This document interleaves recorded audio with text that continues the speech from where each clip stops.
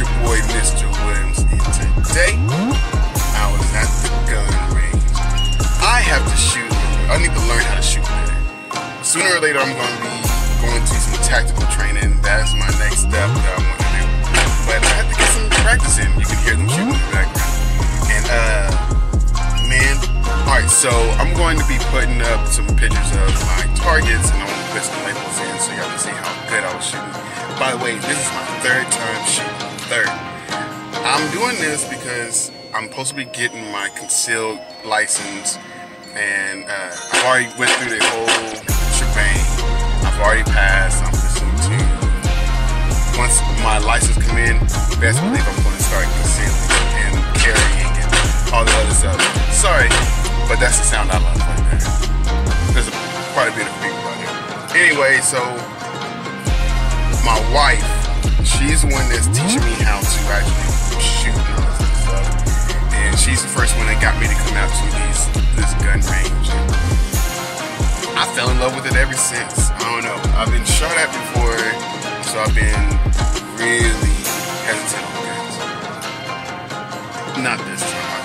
I think with the things going on in the world today, I need to be able to keep my family safe. That's another reason why I started doing this. I don't know.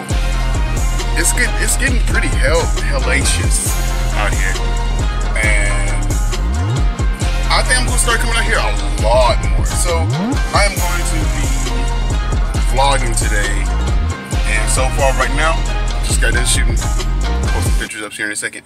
See you in a bit.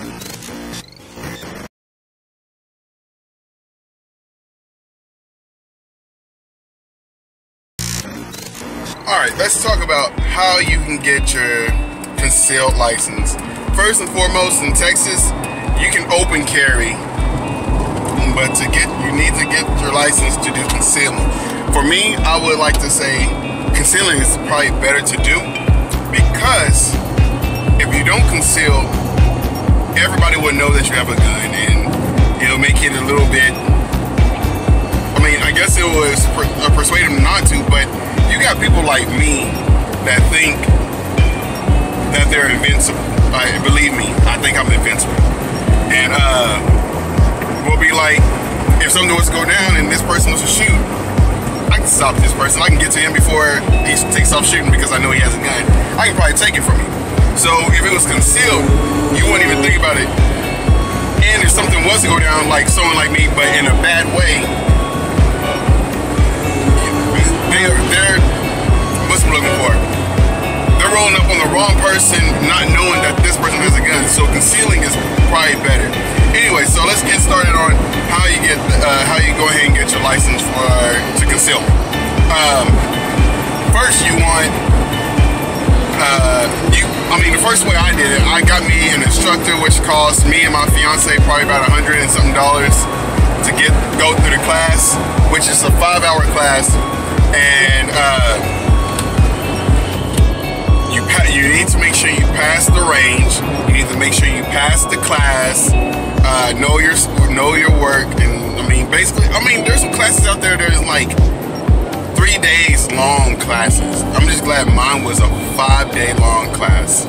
And afterwards, after you pass and you did all what you're supposed to be doing,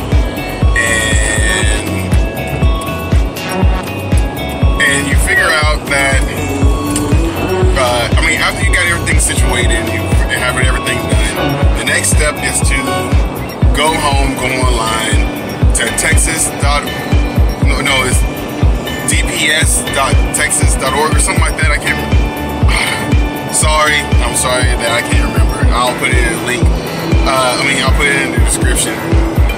And so you go there, you look up license to conceal, gun license, and you go on there, you put in this, you pay another $40 so the state can recognize that that's what you're doing.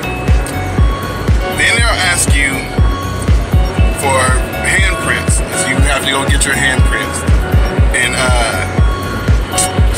man, I am scatterbrained right now. I've already had this excitement, and now my mind is just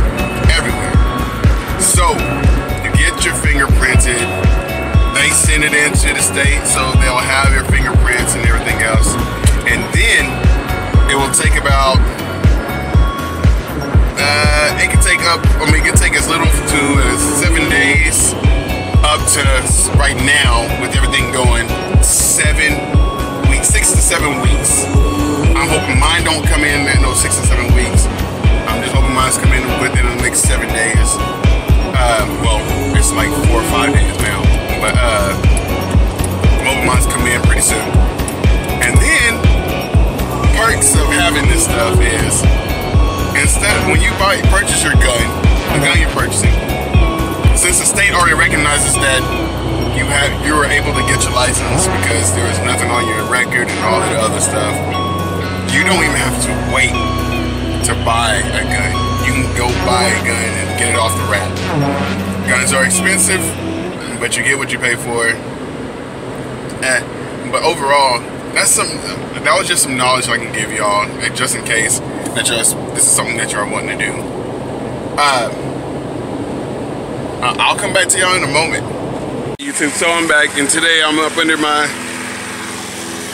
I can't even think what it's called right now. I'm still building my shed, got my kids out here cleaning and learning how to mow and stuff like that. It's a wonderful day to be outside. I mean, social distancing and all that other jazz, you know, it doesn't matter. So I'm gonna get back to what I was doing, and then I'll be back.